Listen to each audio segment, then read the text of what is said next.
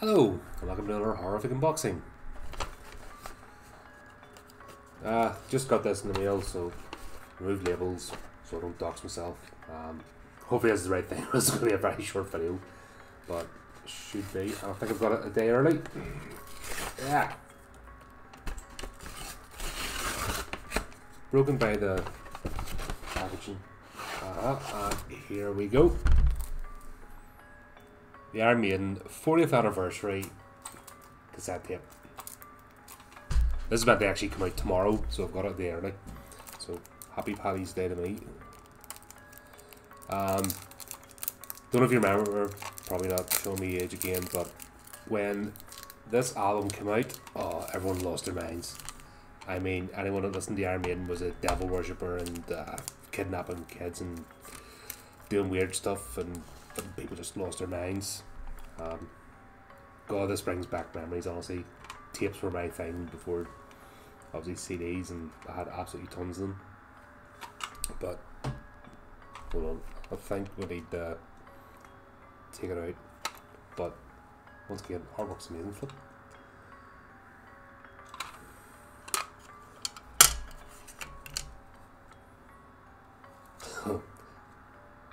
Probably people don't remember side 1s and side 2s. Oh, there's something about having cassettes and stuff again, physical media. Honestly, digital stuff's great. Like, obviously I have this, had this in CD, had it in digital, you name it, still have it. But there's something about getting, it's really basic. Let's give that a second, tilt it.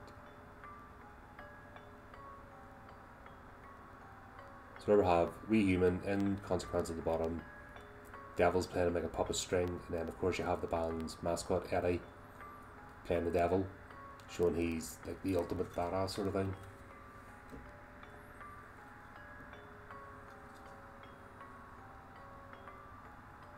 All the tracks. Now apparently this was remastered in 2015, so also Invaders, Children of the Damned, The Prisoner, 22 Acacia Avenue, of course The Number of the Beast. The track, it just had everyone lose their minds. Brilliant. I think even to this day people are still like, oh. Gotta love normies. Run the Hills, like these are Number of the Beast, Run the Hill, absolute classics. Gangland, not played so much, and of course Hallowed Be Thy Name. If you ever check these tracks out live, oh my word. No, actually this doors open right out. Not the same, doesn't have the same effects as an album. Still, it's like, it was like a mini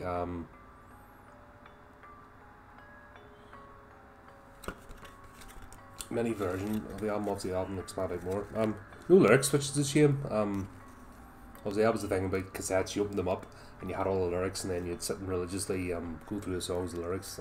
Not so much, but of course, woe to you, O earth and sea, for the devil sends the beast with wrath, because he knows the time is short. Let him who hath understanding reckon the number of the beast, for it is a human number.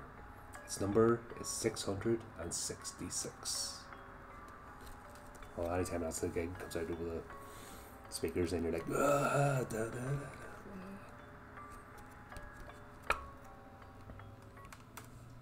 Oh, and it's using the, so I was wondering if it had been remastered, would they've used the current lineup, but they haven't. Obviously Bruce Dickinson vocals, Dave Murray, Adrian Smith, Steve Harrison, and Clive Burr.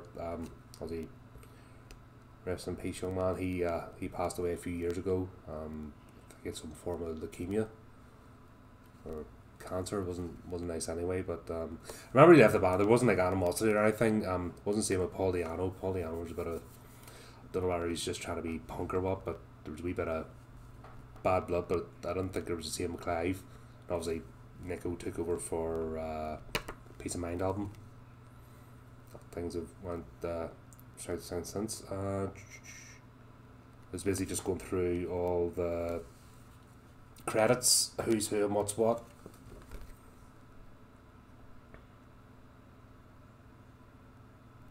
You would think there would be, being 40th anniversary, you'd think there would be a wee bit more. I'm a wee bit I thought a bit more reedy stuff, to be honest, and to say that it was the 40th anniversary. No, I mean it's nice to get it, but at the same time, when you're collecting stuff, you'd like it to say 40th anniversary and some sort of acknowledgement of that. But there you go. I do have a cassette player. I might give it a blast later on. Obviously, can't do it in this. And all sorts of alarm bells will go off for stealing music and that. But it's something I'm not going to play too much, obviously, because if you remember these things, they're notorious. They're great. That in one instance, it would last forever, and then I just took the one wrong thing, and then the spool and the tape would just chew up and do all sorts. But nice wee one for the collection. I'll stick a link if you want to check it out. Nice little keepsake anyway. So until next time, keep it creepy, keep it horrific.